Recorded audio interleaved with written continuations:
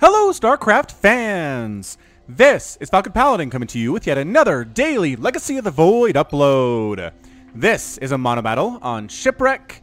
It is blind random, and let's go ahead and introduce these teams. Starting for the blue team, the blue Protoss player, Herp in the top left corner. His teammate, the other blue Protoss player, Brotoss, appropriately named. A blue Zerg player named Zelton from ECN. And finally, rounding it off, another Protoss player, it is Reveran from Togosu. Or Togosu, because it's only a single O on the two. Togosu it is. And in the bottom right side of the map, the red Terran player, it is Konjiro. Which, kind of a fun name. I don't know what it means, unless it's like Khan from Wrath of Khan in Star Trek. We also have a red Protoss player, Sergeant, a red Terran player, Stormbringer, and a red Zerg player, Niviak. Okay, so we do have Zergs on each team. We have Terrans on each team. No, I'm a liar. We have Protoss on each team and one Terran player. Oh, wait, are there two? There are two Terran players? Two Terran players on Team Red. Okie doke. Okie doke here. So again, I'm not entirely sure what these players are. It's blind random, which means you are given a unit you can repick once if you want and be given another random thing, but you don't know what it's going to be. It makes it very difficult to get good compositions here. But man, Team Red is talking up a storm right now. We'll see how they manage to do. They're covering up my mini-map. Didn't this used to be out here for chat? Why is it covering up my mini-map? This is loading from an older version of the game, just a little bit older, so maybe that's what's going on here.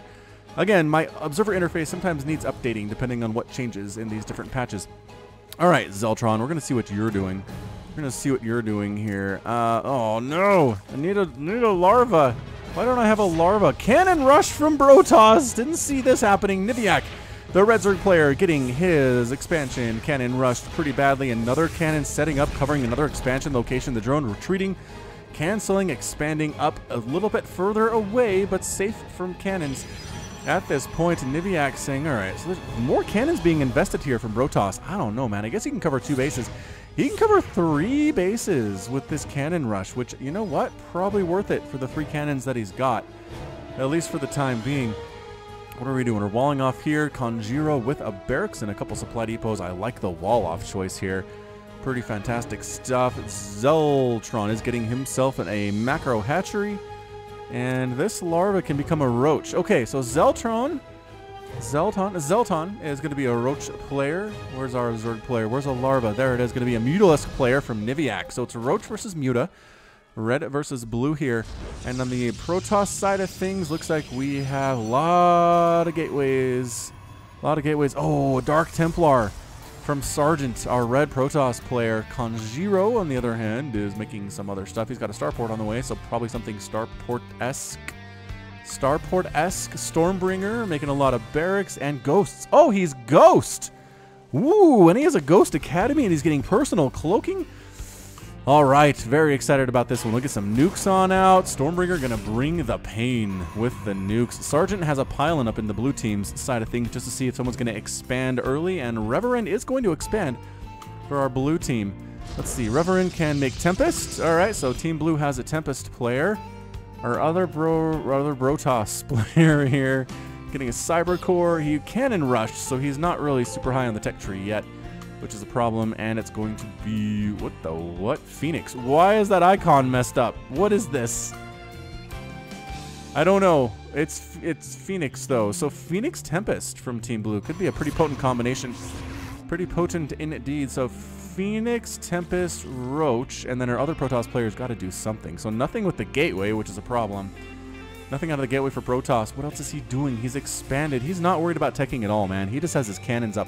He's cannoning in just random places, just hoping it works out. Konjiro is our Viking player for Team Red. Pretty good stuff there. So it's going to be Viking, Mutalisk, Ghost, and Dark Templar for Team Red. That's interesting. That's interesting. Phoenix flying around for Herp Derp, trying to kill Overlords and then just bypassing them entirely. Not going to worry about that. Going to try to fly here into Niviak's base. There's a Spire on the way for Niviak and a single Spore Crawler. I'm not sure if 1 Spore Crawler is enough to deal with 4 Phoenix. It probably is. It probably is. DT for Sergeant up here at Zelton's base, though. Going to town on those drones. Overlords are dying to these Phoenix. Ooh, supply blocked yet, Niviak? No, not supply blocked. Doing a pretty good job with it. DT just holding position in Zelton's main mineral line. Our blue Zerg player in a lot of trouble right now. The drone's coming back in, but there's still a DT here, man. This dude has 9 kills, 10 kills. The Dark Templar going to town. Going to town on this team. Run drone, Zelton, get out of there. There's an Overseer, that's nice, but something has to kill these dudes. There are some roaches on the way that'll be extremely useful as well. First nuclear missile on the way for Team Red. Stormbringer bringing the storm and the nukes on Brotos' cannons on his side of the map. So it's not a super exciting nuke, but will be satisfying to see it land anyway. There's our ghost friend using his laser sight. Boosh! Not taking out the two of the cannons are not dead, but Pylon is dead, so they're unpowered, and one of the cannons does get taken out as it's a direct hit here. Vikings flying around. For Conjiro, they should be pretty good against our Phoenix player, I'd have to assume. Viking versus Phoenix straight up. I like the Viking for the range. Also, Viking versus Tempest, pretty fantastic as well. Team Red has some pretty good air advantage. Mutas are good, except for the fact that the Phoenix are kind of OP against them. Just really favoring the Phoenix in that matchup, depending on the control of both players. If the Phoenix player has good control and the Muta player has good control, the Phoenix player is going to win. Phoenix flying into one of Niviak's bases. There are 2 Spore Crawlers here, though, and a Mutalisk, which does apparently want to die, but the Phoenix ignore him and just kind of hang out. Oh, there he is. Now he can die. All right, Mutas, why are you not caring about your lives? There we go. Fly back to the safety of the Spore Crawlers and hit hold position. By all that is holy, please hit hold position. Tempest player doing fairly well out of Reverend. Brotos, what can you make here? Disruptor out of Brotos. Okay, that's exciting. Herpderp flying around, killing probes. Some Tempest harass here on Sergeant's expansion as well. Pretty close to the middle of the map. This is a very dangerous place to expand from what I've seen on Shipwreck here. Roach is coming down, taking out a pylon from low to high ground. Team Blue doing pretty good with the aggression to this point. But again, the Vikings are kind of big deal. Really big deal against both those Tempest and those Phoenix. The Mutas, they can do well if the Phoenix are gone. But otherwise, I don't know. Team Blue working together. Working it together. Roaches coming in. Is there any speed for these Roaches yet? No. Not really. Is he working on speed? He's not working on speed. That's totally fine. All right, so Viking's going to defend against this Roach Phoenix attack. And here we go. Wow, look at them hit. Look at, well, not. You have to actually let them hit before you turn away and start kiting. So yeah, basically one-shotting Phoenix here. Triple-shotting Phoenix, depending on how things go. There it is. Now the Tempest. There are not many Tempests. There are 4 Tempests against 10 Vikings. Ooh, nuke on the way. Nuke on the way for Herpderp along the left side. Stormbringer bringing it against Herpderp. Oh, this is going to be a good one. 18 kills on this Ghost. Herpderp losing so many units. How many do you have? 18 probes remaining for Herpderp. Bad feelings. DT's running around for Sergeant, just trying to be as annoying as Dark Templarly possible. But, no, not Vikings. Tempest here going to town after Sergeant's base. Again, they really want to kill this thing. It'll take them a while, but I think they'll get there. And yeah, Ghost just kind of dropping on Herpderp's base, killing a pylon. Not depowering anything, as there are multiple pylons covering here. Disruptor going to try to do it. Disruptor Purification Nova. Look out. Ghosts run. Oh, one of them doesn't escape, but 2 of them get inside the medevac and manage to get the heck on out of there. Mutas for Niviak flying on in, taking one of Brotos' expansions out. Only fair play considering he got cannon rushed by Brotos earlier. Turnabout is always fair play, as they always say. I just don't know why the Vikings aren't taking down these Tempest. There's nowhere for them to go. They can't hide at all. Here we go. Vikings flying on in, doing just massive damage against these Tempests. Yeah, a couple of Vikings are dying, but the Tempests are dying a little bit faster, I would say. There's only 1 left from that Tempest. Screw pulling back to a defensive single cannon, which, again, not really enough to dissuade them from making this happen. Mutalisks versus Roaches, never a fair fight. Again, Roaches are pretty tanky against Mutas, but they can't fight back. Oh, the DTs come in, and it is a Roach massacre. Ouch. Ouch, Zelton. Having a hard time with these Roaches. Does he have speed on them yet? Were those fast Roaches? I couldn't quite tell. Didn't look like them. Oh, speed's just about done. Just about done for Zelton, but not quite there yet. Expanding up the right side is Sergeant from our red team. Protoss player doing a great job with the expansions. Another nuke on Herpderp. Oh, Stormbringer, you're so mean. Can he get it off? He can get it off. Can he see it? I think that's Phoenix saw it, but so they got out of the blast radius, but we're going to lose a cannon here. Oh, cannon toast, assimilator toast as well. It's just such a beautiful image. Such a beautiful visual image there. DTs from Sergeant coming in. Oh, taking out the cannons so the DTs are effective. All right. That's fun. Too many cannons, though, I think. Getting lifted by the Phoenix. are the DTs as they're being spotted here. We got a disruptor drop here on Niviak's main base. Nicely done by Brotos. The Phoenix, or the Muta's coming a little bit too late, but I think they'll find it. I think they'll find this Warp Prism. It doesn't have speed yet. Get out of there, unload. No, no unloading today. No unloading today. Team Blue, Zelton going after, wait, attacking, was he attacking his friend Stargate? I think he was trying to kill Dark Templar, but actually then accidentally hit that Stargate instead of Herpderps. Bad news. Tempest player just kind of hanging out from Reverend. I mean, they killed the Nexus of Sergeant, but he's got 2 more that he's expanded up this top right. We also have pylons from Sergeant all the way across the top of the map, so they will know when Team Blue expands, which is just a great idea. Great idea for sure. Overseer Roach Squad running around, +1 attack done on these roaches.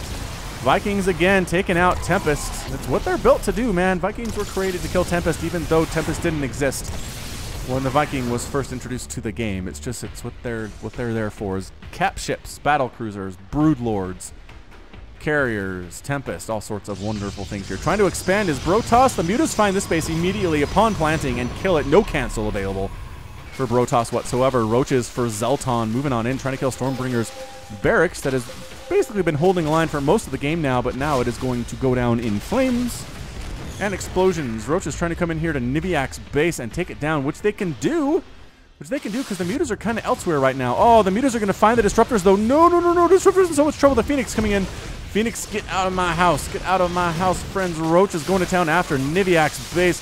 Steady targeting being used by Cloaked Ghosts against Roaches. It's good. It's just there are too many Roaches to really make it super cost efficient. DT is a little bit better against this. Mutas, again, a great choice against the Roaches. They're just kind of running around trying to kill what they can on the ground and not worrying about stuff in the air. What else do we have going on? Vikings flying around for Conjuro, trying to find stuff to kill. Come get involved, man. Come get involved. All the Roaches get taken out. Niviak does manage to save one of his bases, but the other one is pretty much in shambles. There are only, well, I guess he transferred a bunch of drones over, but another nuclear missile on the way. Herpderp seems to be the favorite target from Stormbringer here. I feel bad for this guy, kind of. DT's warping in for Sergeant at Reverend's attempt at expanding at the very top side of the map. And I missed the nuke. I missed it. Where was it? Where was Herpderp? I was so busy elsewhere. I missed it. Ah, here it is. All right, so canceling. The Herpderp sees this coming, and there we go. It lands, taking out a pile and doing a ton of damage to that Nexus. DTs are out. First Sergeant going after Reverend's attempt at expanding here, taking out a bunch of pylons. Mutas flying around doing whatever they want. Tempest not great against Mutas or Vikings. As it turns out, I mean, these Tempest, it's a rough choice for Reverend. He's trying to harass with them, but they're just so low DPS for harassment. There was that, what was it, Disrupt ability they had back in the beta. Like there was a proposed change in Legacy of the Void where they had a Disrupt ability that did damage to buildings and stuff. And it was pretty good. It was like an area of effect attack, which would be pretty cool, but they didn't actually put it into the final game.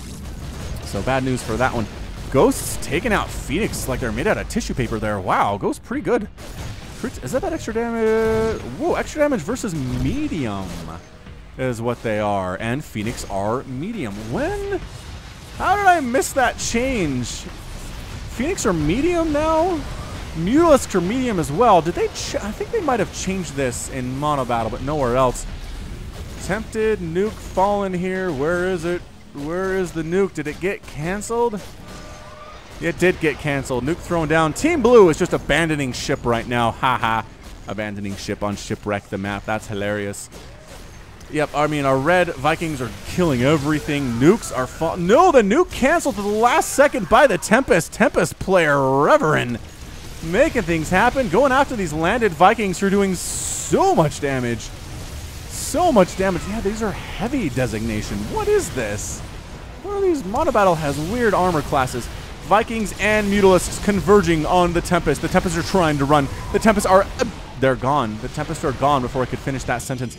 Roaches trying to defend here from Zelton, trying to kill Sergeant's expansion attempts all up along this right side. Vikings landing, murdering stuff, reminding me of One Trick Wednesday. Reverend's mad because he had bad teammates. Oh, Reverend. Reverend, sometimes it happens, man. Sometimes it happens. We got some good nukes off. Got some good nukes off in this game, which is what makes MONOBATTLE a lot of fun. You get to see some things you don't normally get to see another nuke on. Is this? No, it's Reverend's base this time from the Ghost. I was going to say, if it's Herp Derp, you have an agenda against this player. And moment of silence, please. And there it goes. So many cannons have been killed by the nukes in this game. Muta is just destroying what's left of Zelton's base. Again, Mass Muta really good. Unless the other team has Liberators or Phoenix, it's just Mass Muta in MONOBATTLE is pretty much fairly unstoppable. I would say Phoenix player not as good as he needed to be there. Roaches versus DTs here. Sergeant's base on the right side. Sergeant defending his own base. Thank you very much. With Dark Templar against Roach. Again, the Roaches aren't being microed very well. So the DTs are going to win this battle. But a lot of DTs did end up falling there. Roach are pretty good in that situation, even without the good micro. Mutalisk's trying to kill Overlords of Zeltons. Who is still in this game? Reverend's still in this game? Reverend's still in this game.